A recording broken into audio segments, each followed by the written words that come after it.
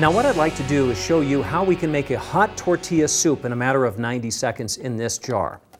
First thing I want to show you is we have a lot of raw vegetables. I've got some carrots, some tomatoes, cilantro. This particular recipe calls for 3 sprigs of cilantro. I've got some onions, some sweet Vidalia onions, very delicious.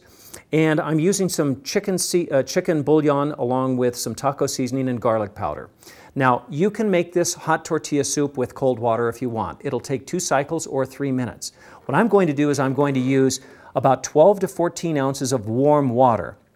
Now, if you want, you can use hot boiling water, but I would suggest that you don't, because if you use hot boiling water, you'll cook out all the live enzymes. All right, now what I'm going to do is I'm going to put it back on here and show you once again how easy this one-touch technology is. If I wanted to make the whole juice, which I just did, I hit the whole juice button.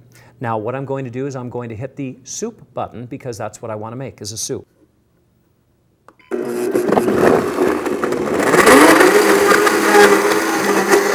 Okay, now what is making this soup hot is the natural speed and friction of the blade.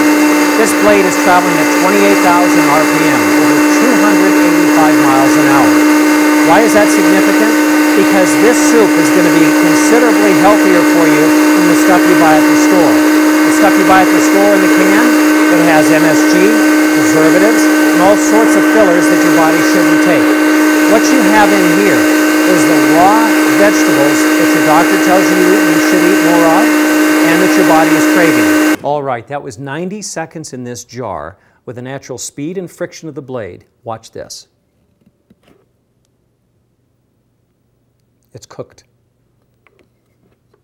Now, at home, when I make this soup, or when my wife makes this soup, we like the creamy soup, but we also look for leftovers because we want to make our soup a little more chunky.